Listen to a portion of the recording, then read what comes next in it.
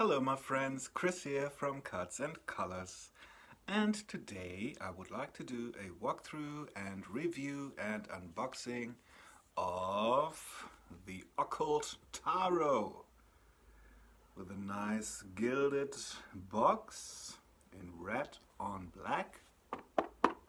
Very sturdy box. The back all in black, feels quite velvety. And then the red gilding here with a moth on the front and some triangles and sigils and moon phases. Quite nice.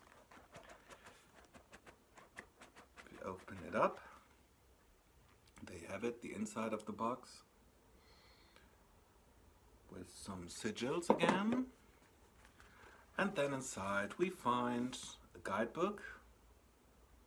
Also black and red, very velvety texture here again, nice.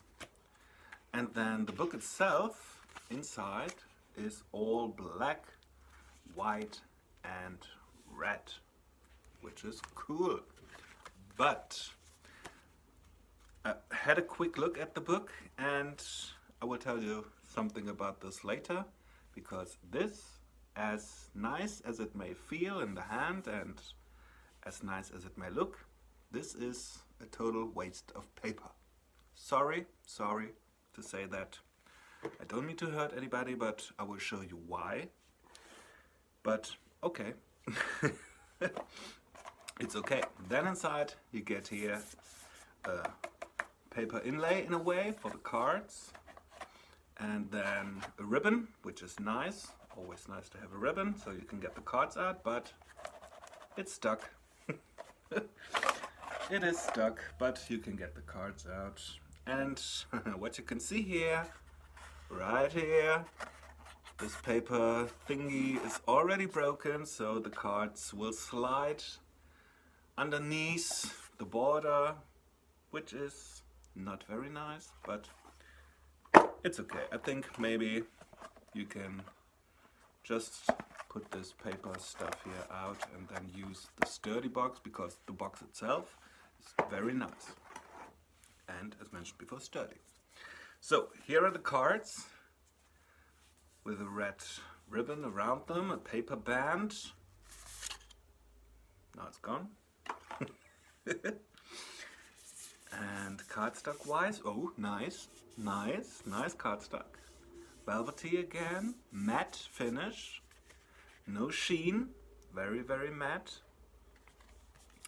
And on the back of the cards we get a seal from the Key of Solomon, which is nice. So, okay, the cards are ordered in the order of the Goetia. Now what's this all about? Maybe before we dive into the cards, before I zoom in and flip the camera, some words about this here, about the Occult Tarot. Well, the base concept of this deck is the 72 demons or spirits of the Goetia, or the Lesser Key of Solomon, which is a grimoire. And this grimoire, or magical text, book, whatever you'd like to call it, manuscript, from the Solomonic tradition, so the Western Kabbalistic Hermetic tradition, deals with 72 spirits or demons and how to summon these demons. And legend has it that King Solomon himself, he evoked these spirits and made them help him build the Temple of Jerusalem. So that's the myth behind it. 72 is an interesting number because there are 72 angels, or names of God, Shema Meforash in Hebrew. And there's a second deck out there from the same author and this deals with the 72 angels of the names of God. And if you divide 360, so a full circle of 360 degrees, through 72, you get 5 or 5 degrees. So these 72 demons or spirits and the 72 angels or names of God can be linked to 5-degree sections of the zodiac. So especially for the 72 angels, they are special dates and special, well, about 5-day segments of the year, of the solar year, associated with each of the angels. And one tradition is to link the demons or spirits of the Goetia with the 72 angels. So the first angel would be aligned with the first demon mentioned in the Goetia in the order they are mentioned in this script or book. So the first angel would be Vehuiach, and the first spirit or demon mentioned in the Goetia is Baal. So what you can see is, let me have a look. I haven't checked the cards before, but as I already stumbled upon, yes. So Baal is the first spirit mentioned in the Goetia, and what you can see here is the Hebrew word or name of the corresponding angel. So the first of the 72 angels, which is, as mentioned before, Vehuiach. So each card features the demon or spirit of the Goetia in full illustration and whatnot. We'll dive into that later, but also the 72 angels, which is quite nice because in a way you get 2 decks for one, which is quite interesting. And 72 minus 78 cards of the tarot leaves you with 6 cards without an associated demon or spirit or angel, if we are talking about the other deck, which I don't have as of now. So 6 cards are there that feature other demons or occult beings and spirits, for example here Baphomet, but we will look at that when we dive into the cards themselves. So interesting, and what I can already see here is the 6 extra cards in a way to make 78 cards of the tarot are red. The name on the card is written in red, and then the 72 spirits or demons themselves are all in black. So what might be confusing for people who are not familiar with this whole concept of the Goetia and the spirits, as I already mentioned, the cards are in the order of the spirits as they are mentioned in the manuscript and not in the order of the tarot. So I'm not sure what I'm gonna do, if I leave it as is or will I change it to the tarot's order. I guess we'll go with the tarot order because most people watching this video will be familiar with that. So yes, I will use a little break to reorder the cards. I would like to say one thing. Goetia talking about demons might sound a bit too satanic or dark or evil or even dangerous for many people, but it depends on your worldview. It really depends on your worldview, and mythologically or historically, many of the spirits or demons, so-called demons in the Goetia and in this deck here, are gods and goddesses of old cultures, which were then demonized by the church and whatnot, and the Inquisition, and I don't know, through history. Demonized, for example, the demon Astaroth is, well, historians believe that it's Astarte, Ashtarat. There are many different spellings throughout the ages and centuries, but the Phoenician goddess, which then ended in a demon called Astaroth. Well, in fact, it's a goddess. So there are many, many examples like this in the Goetia, in these demons, and in this deck. So interesting. And most of the illustrations are from the Dictionnaire Infernal, the Infernal Dictionary, which is a book, I guess, from the 18th century. I'm not sure, I have to be honest, but around that period. And it depicts illustrations of the different spirits and demons. And well, it doesn't depict all 72 of them, so where there were missing illustrations from the dictionary, the Infernal Dictionary, they used other illustrations. I'm not sure, I guess maybe the author, which I haven't mentioned yet, Travis McHenry. The author Travis McHenry, there's also a picture of the man here. He has an Instagram feed too.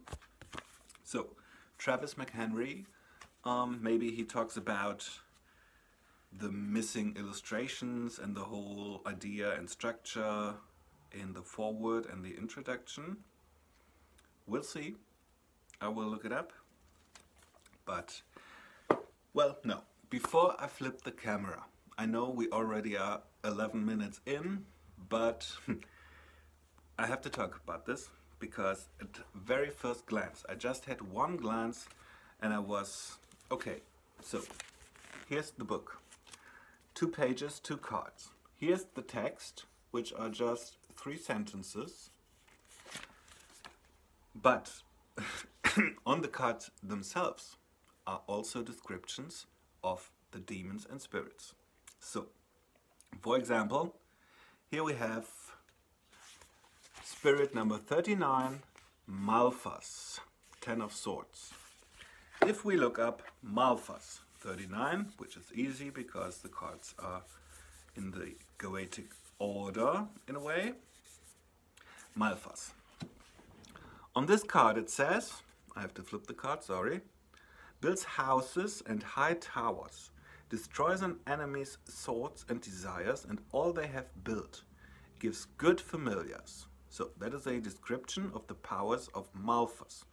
And then you have the sigil or seal of Malphas here. So, builds houses and towers, destroys enemies' thoughts and desires. In the book, it's exactly the same text. Builds towers, destroys enemies' thoughts and desires, and all they have built resonates with the 10 of Swords in the traditional tarot, which is also mentioned on the card. So, sorry, I have to say that. This book is really, it is in a way a waste of paper. I'm sorry, but it's just a depiction of the card and you already have the card and the text written on the card is repeated again on the paper in the book. Why? No additional information or anything. So you get 72 pages repeating everything that's already on the card. I'm not sure why they did that. Of course, yes, to make it feel worthy and that you get, well, stuff when you buy this deck, not just a box and cards, but also a guidebook. So, well, I'm a bit disappointed, I have to say. I will check the introduction and there's a Celtic cross here and whatnot. Maybe, well, it's 15 pages. Maybe these 15 pages are brilliant. I don't know yet. I'm not so sure, to be honest. But we don't know. Yeah. The other 78 pages depicting the card with exactly the same text, doubled. You could have fixed or put all these information into a little white book, honestly. Make it a black little white book with red letters on it, okay, but a complete book of information you don't really need because it's already on the cards. Sorry folks, I had to say that. I don't mean it in a harmful way or I don't mean to harm anybody. This is what I tried to say. Sorry, but well, it's 15 minutes. I've rambled enough. You got an impression of the sturdy box, the book, the cards with very, very nice cardstock, I have to say.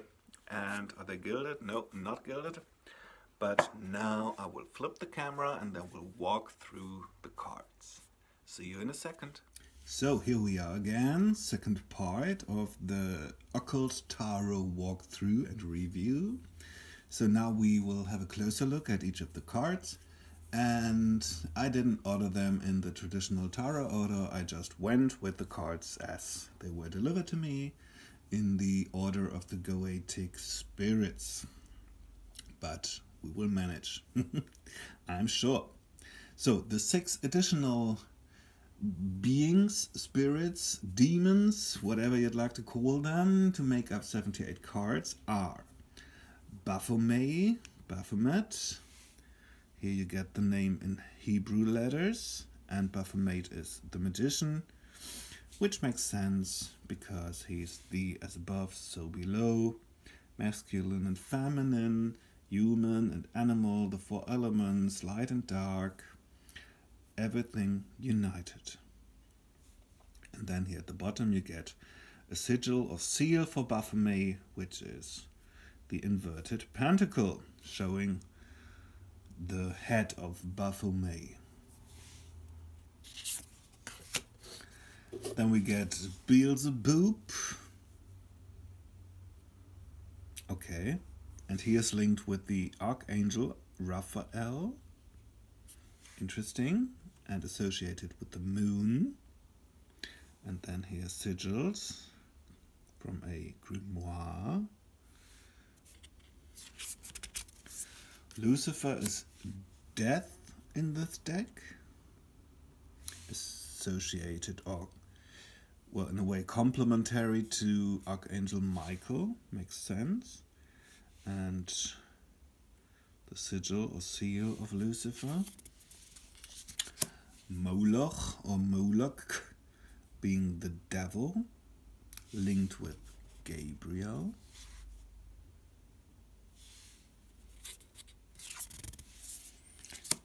Azazel being the Ace of Wands, linked with Raphael.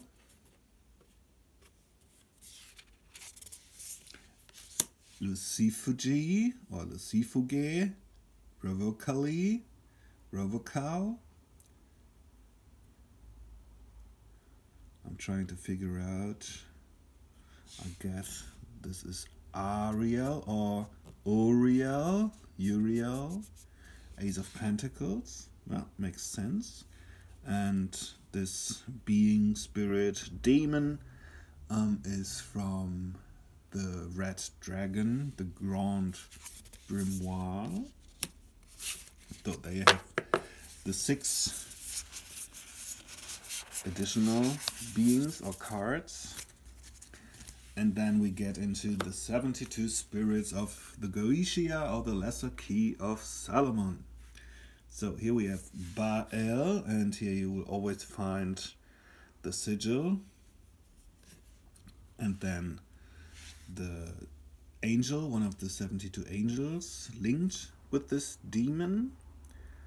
And then a description of the powers of the spirit. Controls the weather, rain and lightning. Curses or causes pestilence. Interesting description, because I own 2 or 3 different versions of the Goetia, of the Lesser Key of Solomon, and Baal is almost always associated with invisibility, making the magician or the witch or the warlock or whoever invisible.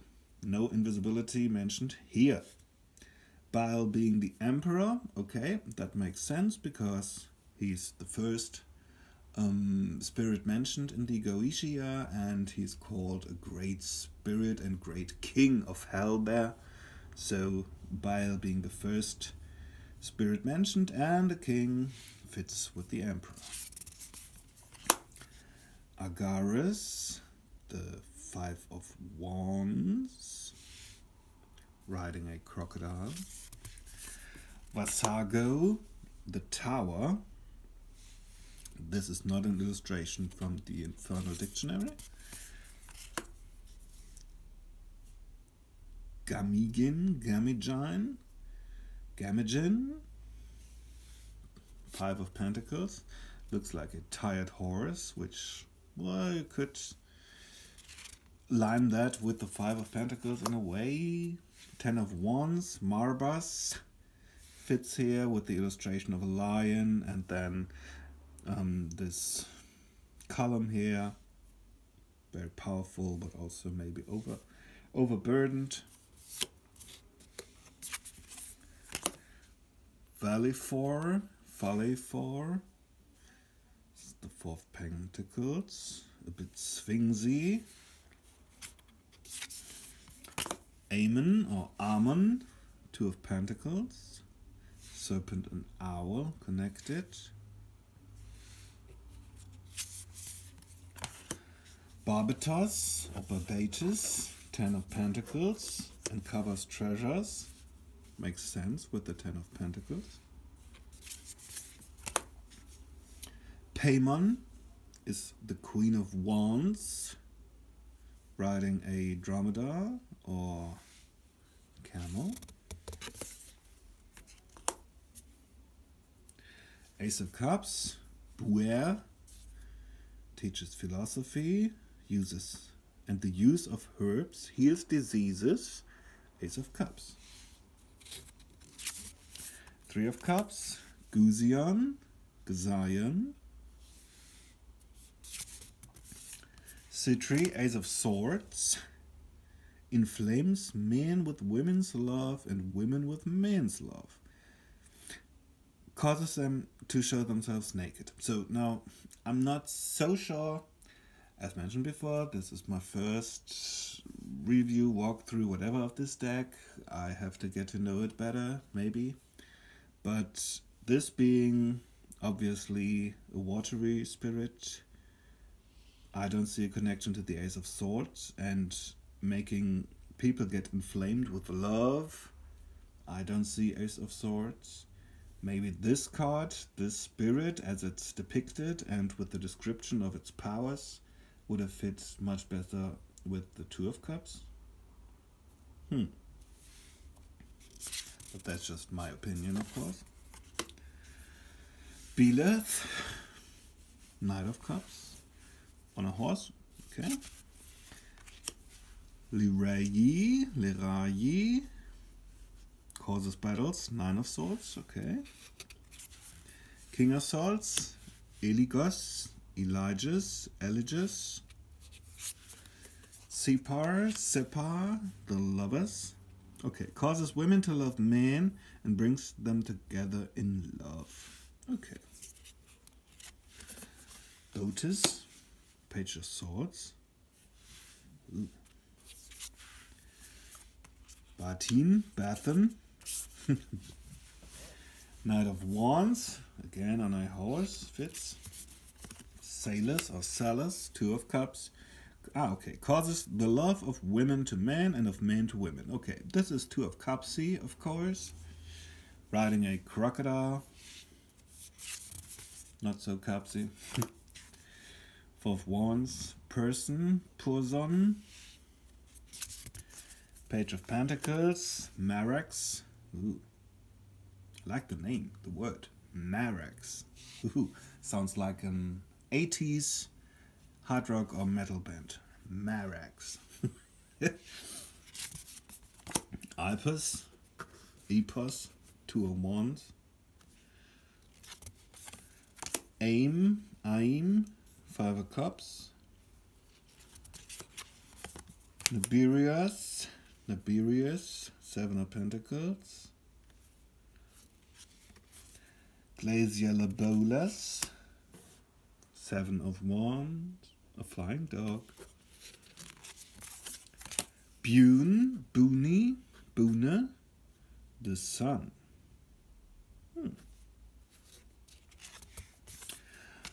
Ronovi, 8 of Wands. Bereith, King of Pentacles. Here is the before mentioned Astaroth or Astarte. He is justice. He tells how the angels fell, reveals the past, present and future, teaches the liberal science. Okay, all of this makes sense in connection with justice.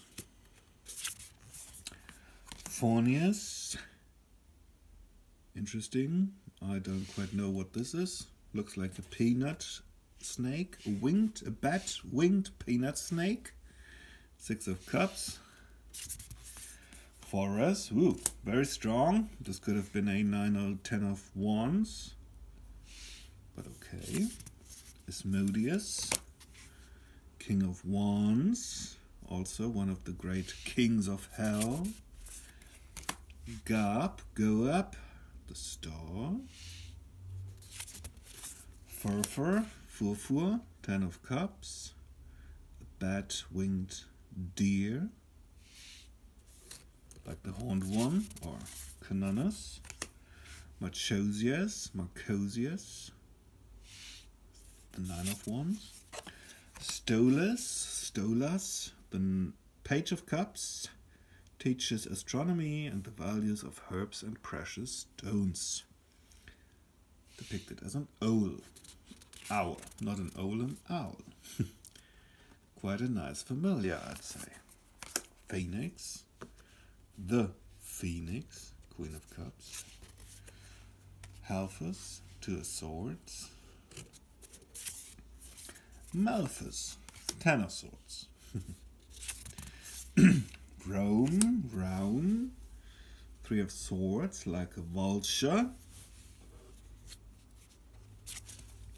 Folklore, or Focala, 8 of Swords. Vipar, Guide of the Waters, can make storms and rough seas. Zapnak, 5 of Swords, oh, very warrior-like. Shax or Shucks, 4 of Cups. Vine or Vina, Strength. Oh, a lion riding a horse, okay. Bifrons.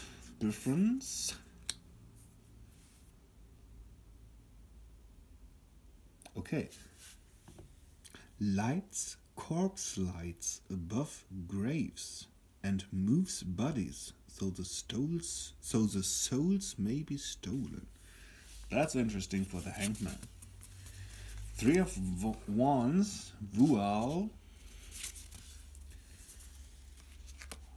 Agenti,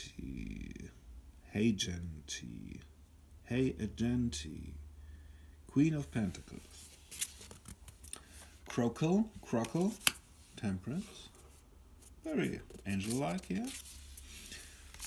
Furcus, the Hermit, which is the only spirit in the Goetia associated with Saturn or lead, because the magical seals you can see here on the cards are to be engraved on a metal plate or amulet, and the metal for the different spirits, as some may know in the Hermetic Western magical tradition, the 7 planets are linked with 7 metals. The sun is gold, the moon is silver, Venus copper, Mars iron, and Saturn is lead, and this is the only spirit associated with lead or Saturn. So he's a loner, which fits with the Hermit. I'm not sure if this is why they chose this spirit. If they did, that's nice.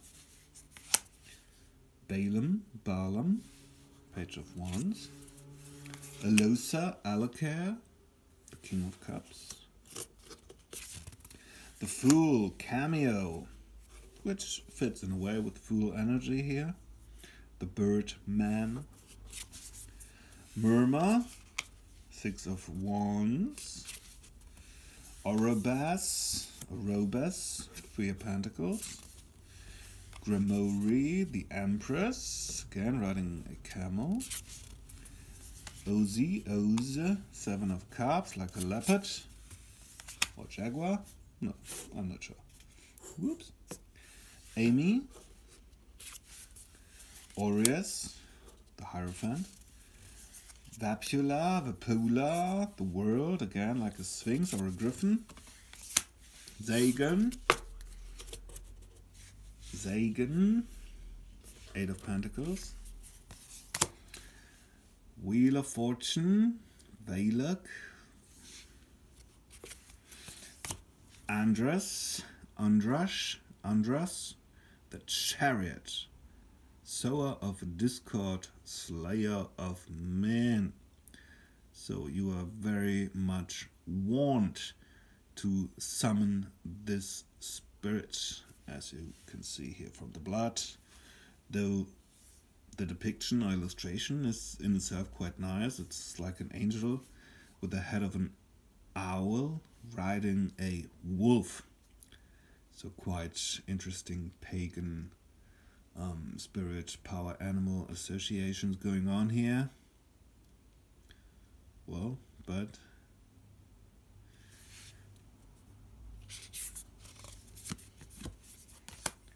Horus, maybe Horus. Andrialphus, the peacock spirit, Queen of Swords. Chimaeus, Fourth Sword. Amdusius, Nine of Pentacles, the unicorn, causing music. Belial, quite a prominent demon or fallen angel. Judgment.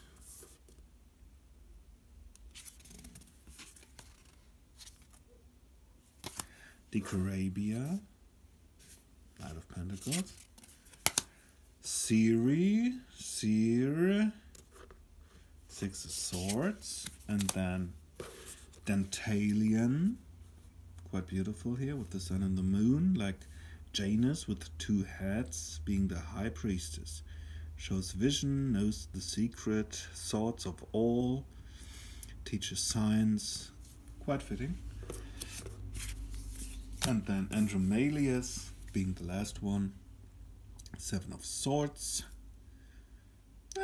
Punishes thieves. That makes sense, connected to the Seven of Swords. Reveals hidden treasures. So, that's it. Now, let me try and riffle shuffle these.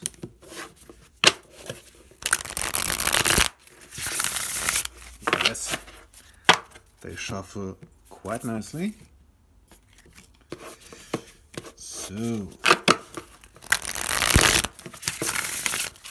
let's give them a nice shuffle.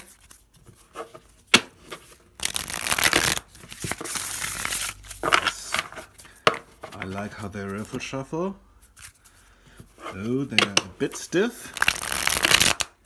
They are already bending, I have to say, as you can see, maybe here. A bit.